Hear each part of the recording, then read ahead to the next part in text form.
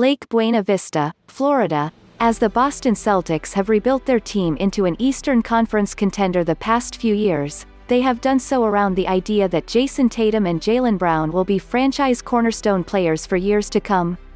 Monday night, Tatum and Brown showed how that vision is beginning to come together.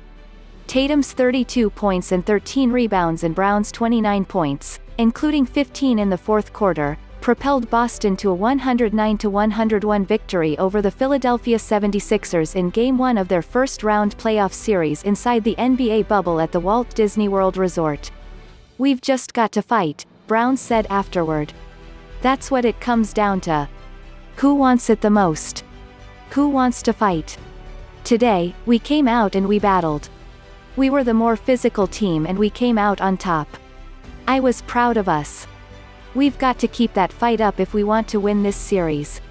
The Celtics needed every bit of Tatum's and Brown's exploits to survive against the 76ers, who got 26 points and 16 rebounds from Joel Embiid, but were forced into 18 turnovers, that became 21 Celtics points, as Boston used its speed and athleticism defensively to make up for its lack of size against the much bigger Sixers.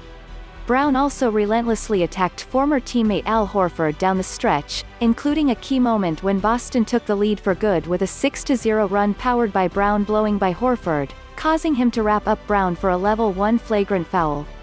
Brown made both free throws, then drove by Tobias Harris to earn another 2 free throws, which he made. When Philadelphia chose to stick with Horford in its starting lineup, as opposed to starting rookie Matisse Thybulle, it chose to try to use its size to punish Boston, and hoped it would be able to take advantage of Brown guarding him. Instead, it was the other way around, with Brown either shaking free for three-pointers, he shot 5 for 8 from deep, or using his speed to snake through the defense for layups. "Al's a terrific defender," Celtics coach Brad Stevens said. "And I think that we're just doing our best to try to get a good look every time down the court. We'll keep looking at what we can do to play better offense. A good place to start is to give the ball to his 2 young wings and get out of the way."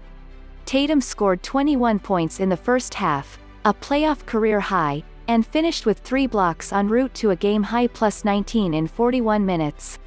Although Ben Simmons did a terrific job shutting down Tatum when the teams met during the regular season, holding him to just a 28% effective field goal percentage in those matchups, the second worst mark of any player against a defender who guarded them for more than 30 shots, per second Spectrum's tracking data, his absence was a significant problem for the Sixers, as Tatum had no trouble getting to his spots.